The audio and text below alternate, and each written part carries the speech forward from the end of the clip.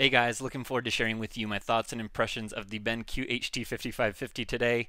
The BenQ HT5550 is an 8.3 million pixel true 4K HDR projector. Did I get all that? And so I'm looking forward to going through, as I usually do, with an iPhone, walking around walking around the projector, and sharing with you guys what I think of this projector. It's an awesome 4K HDR projector. So this has been a long time coming. I'm sorry that this has been delayed, but life just got in the way, and here we are today. So let's dive into it. As I usually do on these reviews, I'm going to walk around the projector for a little bit with my iPhone, sharing my overall thoughts and impressions of the hardware, the market fit, high-level overview of what this projector represents. Then we're going to take a break, set some on-screen stuff up, and then we'll get to the conclusion of whether or not you should buy this projector. Alright, so let's get into some of the specs of this projector. The HT5550, it's a 4K HDR projector. And a little bit on 4K, this is a true 4K 8.3 million uniquely represented pixels on screen. It does this by shifting its native 1080p chip 4 times.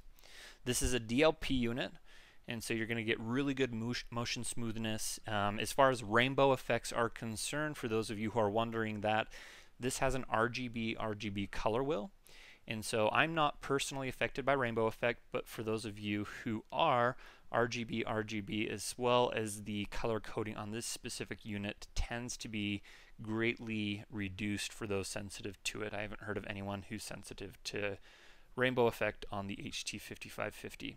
Now on HDR, let's talk about that for just a minute. I recently reviewed the BenQ HT5550, and at the time I said it was the best HDR I have seen on a projector, due in large part to its auto tone mapping. Now the HT5550, using the same auto tone mapping technology, it also has an improved dynamic iris relative to the HT3550, and then those custom algorithms that we were talking about with the HT3550, all of those work in concert to create a very, very good HDR image, better than the HT3550. I'm going to get to my conclusion on HDR in just a bit, but spoiler there is that this is among the very best 4K HDR I have seen on a projector. Now, what was really interesting for me when BenQ introduced this projector and why I got excited is because it filled a niche that BenQ wasn't really represented in before. The HT3550 launched at $1,500, and then if you wanted a more refined 4K HDR projector from BenQ, you were looking at either the HT8060 or 9060, both of which cost anywhere from $6,000 to $8,000. Now with this, what you're getting with the HT5550 is a nice black finish, which I think that the overall design, BenQ typically is very good at their design, and this is no exception. Nice black matte finish, which looks just perfectly right at home in an upscale home theater, and it's not too big. You know, I'm going to be doing a shootout of the Epson 5050 UB, but you can see just the side profile how much bigger the 5050 UB is compared to the HT5550, and for some that obtrusiveness is going to be a detractor.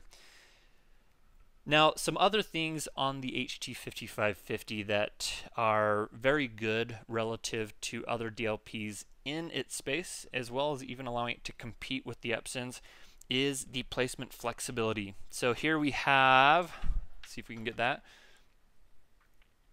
lens shift, lots of it. So I think I'm quoting this correctly. It's plus or minus, vertical lens shift is plus or minus 63%, and horizontal lens shift is 27 plus or minus percent. And so I'll just show you that it's very smooth in its actuation. I'll go plus here. And so I'm not doing the full range here just for the sake of time, but it's very smooth and very easy to get the image from side to side. See if we can get that focused on the screen. Here we go, side to side. Very easy to get that projector image focused as well as where you want it, and so placement flexibility is actually really good. Here are the controls for zoom, as well as the, come on, focus. Zoom as well as focus. There you go. Right there. And so I'm not going to mess that up. But right here, you twist this ring here for the focus, and then this overlay is the zoom. So it's an all-new lens. The lens is very good, very, very sharp. The sharpness and focus uniformity, as we're talking about the lens, is really very good. And so as far as the hardware is concerned, it's a more mature, more grown up unit compared to the HT5550. The HT3550 is no slouch. I really like the HT3550 with its, like the rear looks almost as good as the front. The front has no light spillage coming out of the front. It does a very good job, so I don't have any complaints for what the HT3550 is, but the HT5550 is just, it's got some meat to it, you know, and I think it looks really good on a ceiling, if I'm being objective. I guess that would be subjective. All right, so let's talk about in and out. We've got USB media reader capability, so if you wanted to throw some H.264, H.265 files on it. H.265 is not officially supported in documentation, but I have tested it and it works. So if you have some high efficiency video codec files, HDR, things like that, it works pretty well. I don't see the USB media reader being used as much as the HT3550, simply just because this is going to be used pretty much 100% of the time in more of a dedicated theater with surround sound. So there's no onboard speakers anymore. So if you did want to bring this in the backyard, I mean, you can, I guess. It has the optical out as far as audio is concerned, as well as the 3.5 millimeter audio out.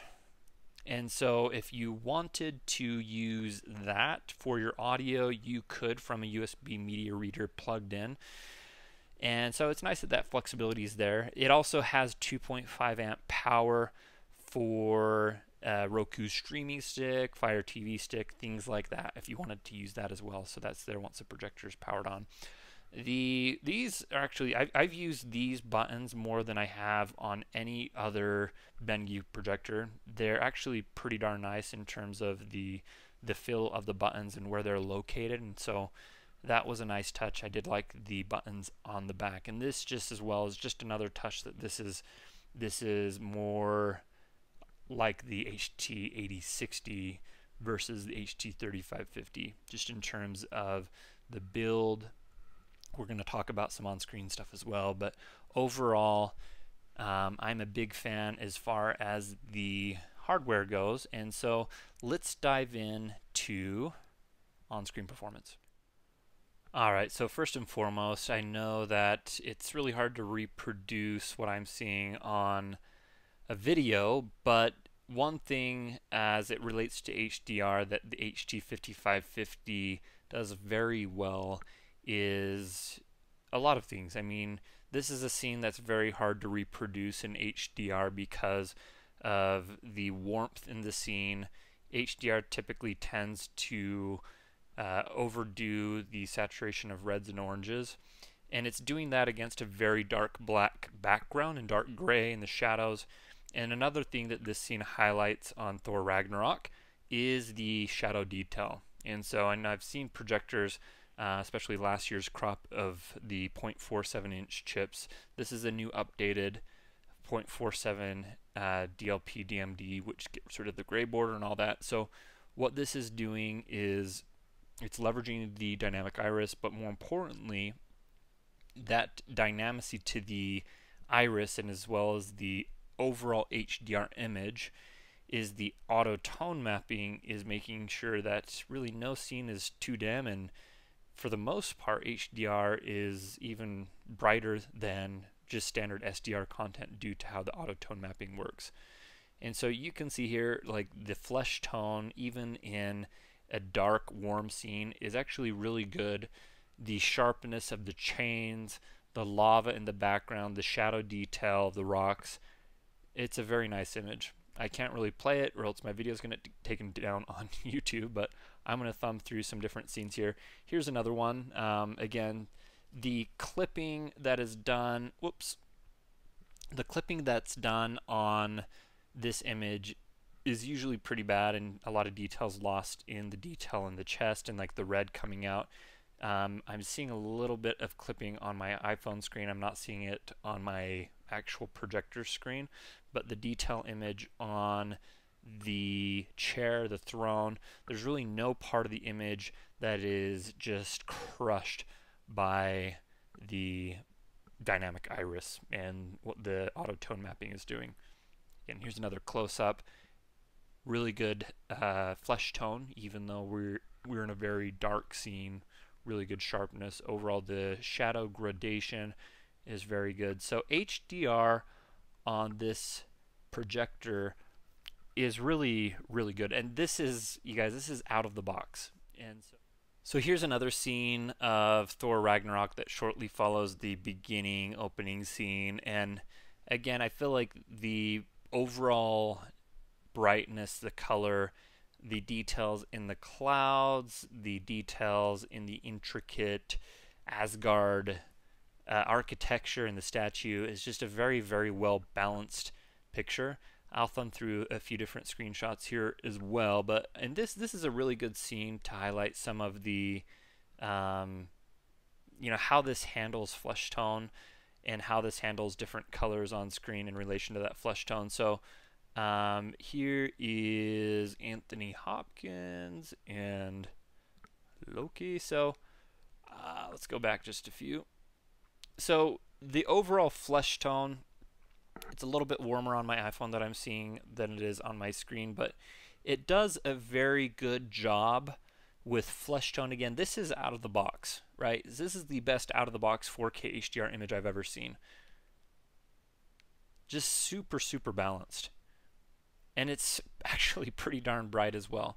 So HDR is very good, flesh tone is good, color is good, and then we're going to get into some settings and talk a little bit more about that. But hopefully you guys can see a little bit, get an idea of the on-screen performance of the HT5550 here. All right, so let's go to some of the on-screen settings. Now, the menu is pretty similar to, it's very similar. It's pretty much identical to the HT3550 and what settings are available and all that. So I'm going to go to advanced. The only setting that I changed that was not default was HDR brightness. I have a 160-inch screen, and this, I was really surprised and pleasantly surprised to find out that even though this is 200 lumens less than the HT3550, this is plenty bright for my 160-inch screen. So I put it at +1. +0 is actually not bad. It increases the overall contrast of the image, but I think a good balance of the image. And the nice thing with the HDR brightness is that the tone remaps itself, so you're not losing too much contrast with that increased brightness as well. Now, color temperature, you have a few different settings there. Color management. So there's a lot of customizations within the advanced settings here. Cinema Master, I really like the Pixel Enhancer 4K. I think that has a really nice effect at about 8. And if I were to draw any comparisons to how the Pixel Enhancer 4K setting affects the image, it's pretty similar to how the little Darby Darblet, if you have seen those, had those. I had one, and I'd say that that's pretty close to the most similar effect that you could have from the Pixel Enhancer 4K setting. Let's talk about Motion Enhancer 4K now that we're here. So this does creative frame interpolation, or CFI. BenQ calls it MEMC, and so it has a low, medium, high setting. I only recommend this setting on sports, and it does have a pretty nice effect, and some people like it. If you don't mind that slight soap opera effect, I leave it off pretty much all the time, but it's there if you want it. Color enhancer is nice in SDR. I'm going to talk more about that when we go to SDR content. Dynamic iris. So I'm going to turn the dynamic iris on and off. So it does, you can kind of see how the image changes just a little bit, but the dynamic iris, you know, if you left it off, you will see a brighter or I guess a higher gray level or black level on full dark scenes, I leave it on, and I don't notice the pumping too much. It is a little bit slower than what I noticed on the HT3550, but not too bad. As far as noise is concerned, with the music completely silent, and if this is mounted like right above your head, you might hear it going to work just a little bit. I've never noticed it with content on the screen. So, your mileage is going to vary based on how sensitive you are to picking up on the noise that a dynamic iris would make. But I'm just here saying that probably not a big deal.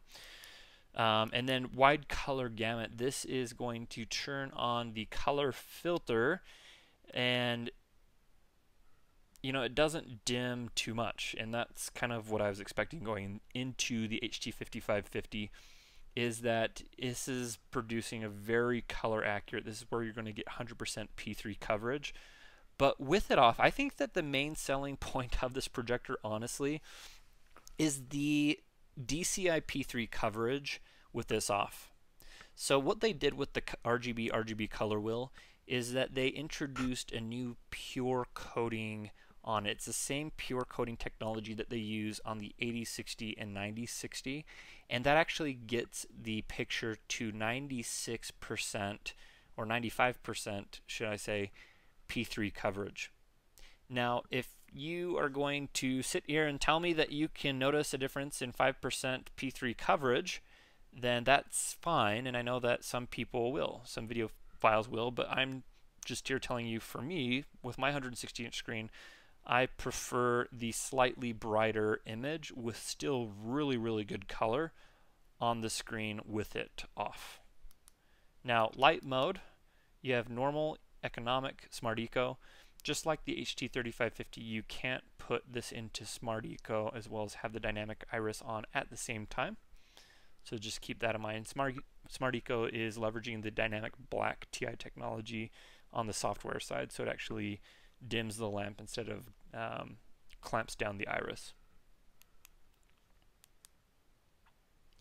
So some other settings, again, default is in most cases going to be very, very good. The color on this thing is just so darn good, and the sharpness. Now let's talk about contrast. Now the contrast on this projector is an improvement on the HT3550. It's not going to like knock some black level enthusiasts socks off. The Epson 5050 UB, for example, has better contrast as well as black levels. You just aren't going to get those inky blacks with a DLP. It's just the nature of the technology. So there's going to be trade-offs. Now the contrast and black levels are a lot better than last year. The letter bars that I'm seeing on screen, I can hardly see them with my 1.0 gain screen. And the overall perceived contrast on the on-screen, like the hair, the shadow to the left of the couch, the robes, like the contrast on screen is very good with the content on it. With the dynamic iris, when that clamps down, the contrast improves, and so I'd say the dynamic contrast, you're going to want to leave that dynamic iris on, is my opinion. Now with it off, the native contrast hovers around 1,000 to 1 native contrast, which, based on last year's 4K DLP chips is a bit of improvement. It's about 50% improvement compared to last year's DLP 4K chips. And so where this projector really shines is the sharpness. And there was a scene, the Epson 5050, I'll do this in my shootout video, but the Epson 5050 UB and the, I turned it on and I could see the screen door effect. I could see individual pixels, and everyone says, it's so much better. But then I turned it on and I could see the pixels because it's only shifting the 1080p image twice. So there's only 4 million individually represented pixels on screen. The HT5550 does 8.3 million pixels on the screen, and the lens, it just has a super sharp, very evenly focused, the focus uniformity is very good on it. And so I don't know, I have an image, and I'm going to put this up in editing here. So this image of this lizard on this YouTube video that I found, it's pretty apparent as far as the sharpness goes. All right, so let's talk about 3D. And so 3D is going to be handled just like it is in the HT5550. And so I just went through, I have a bunch of side-by-side content in my Plex library. And so what you need to do on 3D is you need to make sure that your output player, this is only for side-by-side and top-bottom 3D content, you just need to make sure that your display is set to 1080p resolution instead of 4K. So once you do that, get into your 3D content and then just press play. Alright, so the 3D content is now on the screen. So when you're at this point and you're watching your own personal library, just like the HT5550, you go to 3D mode, side by side, click it, and you're good to go. So now it is showing the 3D image here. All right, and there you go. So the 3D image on this projector, it's good. I have a 160-inch screen, and I think it was just about the right amount of brightness. And so most people that are going to have screens around 120, 130, maybe 100 inches, and this will be plenty bright for your 3D setup. And the color, again, that good color is going to transcend into your 3D viewing as well. So really, really nicely done by BenQ in the 3D implementation. Now, one more thing to mention about 3D is that if you're dealing with a 3D Blu-ray, you just pop in the Blu-ray and you're good to go. So you can leave everything in 4K. It'll just automatically pop into frame packing mode on your 3D Blu-ray player. Alright, so this is 4K SDR content. This is a very, very well done video by Jacob and Katie Schwartz on their YouTube channel. I love it. It's the Costa Rica 4K. This is playing on the Shield TV, so it's not an HDR, but if I had a Roku, this would be HDR. This is 4K SDR at 60 frames per second, and I wanted to use this to show off the SDR chops on this projector. So while this is playing here, I'll go into a few different settings. The picture modes. Okay, so you've got bright, vivid TV, cinema, and digital cinema.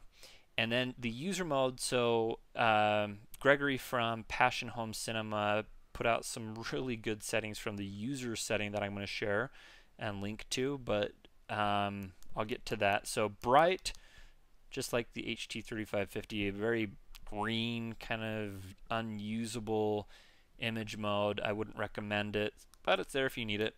Vivid TV is actually pretty good if you want to watch TV, so non-color critical viewing. The color is actually pretty good, and it does put out more lumens relative to the cinema and digital cinema modes.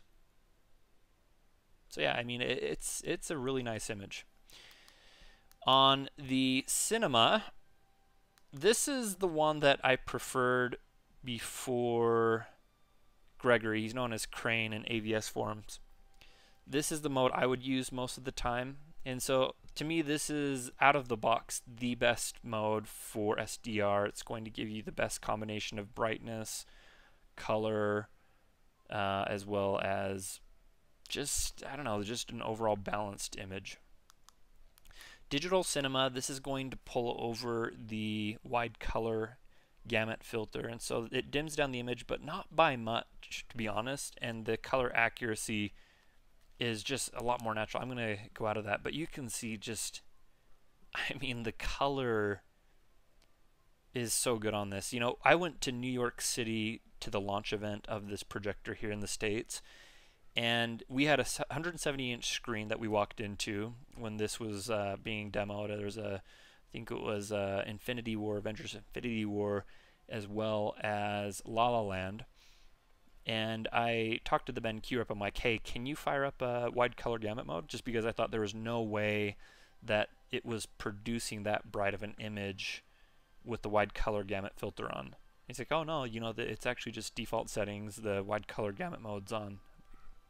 Really? And so this projector does a very good job with its wide color gamut filter mode. The colors are just so good on this out of the box. And then I'm going to go to the user mode here. Now, the settings Gregory put out there are good. I'm going to thumb through them here so you can see, but I think it's this combination here of the brightness and contrast. So brightness 45, you can see there what those settings are. And then moving over to, all right, so the BenQ gamma selection is going to put a little bit more punch and brightness to the image. I think in his settings he had 2.2 as the preferred gamma selection. And to my eye, the BenQ gamma selection does just create a little bit more pop in the image. It just makes it pop a little bit more. And so I left it at that. Color temperature, you can see here the different settings. So red gain 101, you can go through those. 101, 99, 103, you can take a screenshot of this. Those are custom settings. And then all of these were left, I believe, at default. Cinema Master 8. See those settings there.